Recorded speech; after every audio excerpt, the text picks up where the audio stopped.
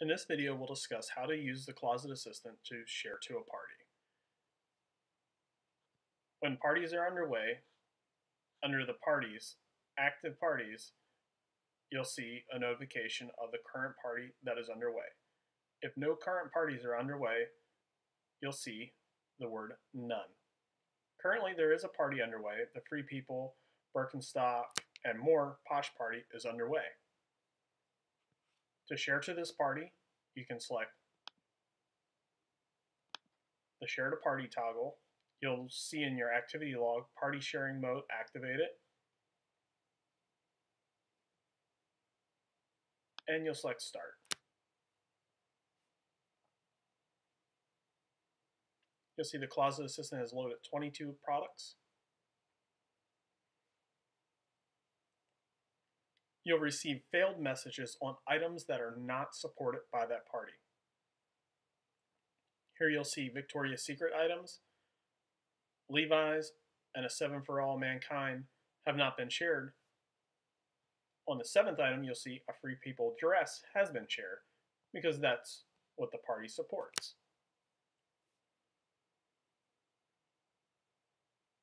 Sharing in this method will run through your entire closet. Failed messages will appear when those products are unable to be supported by that party or do not fit the party guidelines.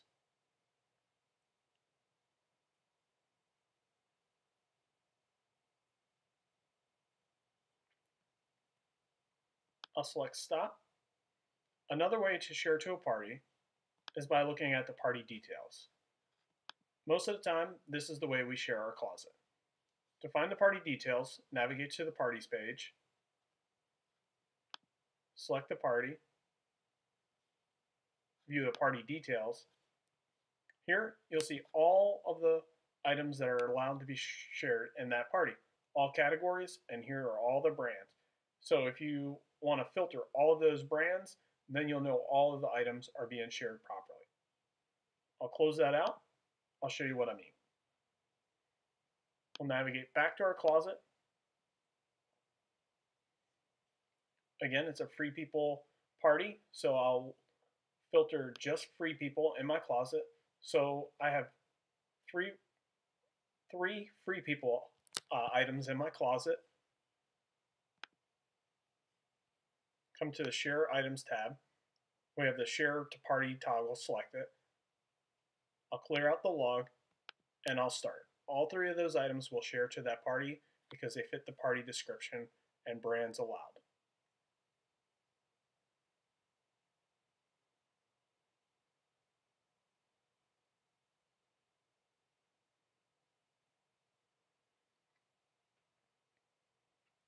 As you can see, all three items have shared, and the process stops after they have been shared. Above the Start button, you'll see Enter Party Keywords. You can use this to share to parties by typing in keywords, for example, dress. You can enter the word dress there. All of the items in your closet that fit the description of the party will share as long as you have the word dress in the title. The keywords here pull the keywords from the title of your items.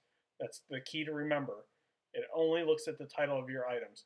So if this said dress and this one did not, it would only share this item. Let's take a look.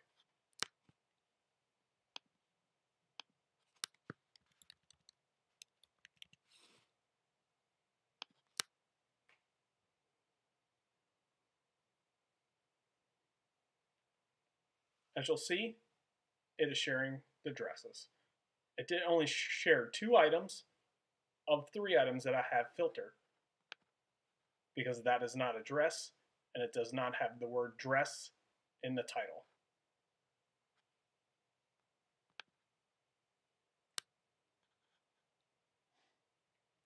Also to note and to remember that when you want to share items of other people's closet or other items that are in parties, you must go to the party page and use the feed sharing option. When you want to share items from your closet, you use the Share Items Start button.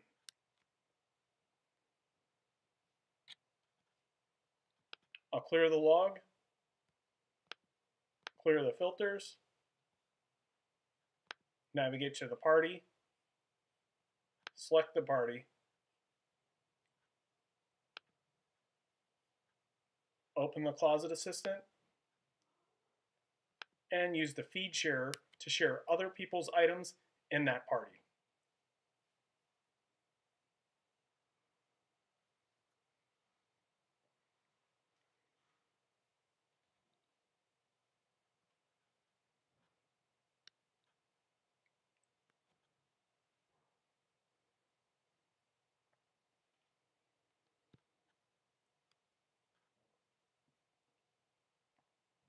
As you can see, the Closet Assistant is sharing items of other people's closets or items in a party.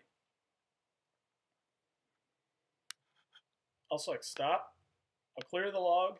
Every time you're finished sharing to a party, always turn that toggle off. Clear the keyword. So now in the future, you're ready for the next party or function of the Closet Assistant.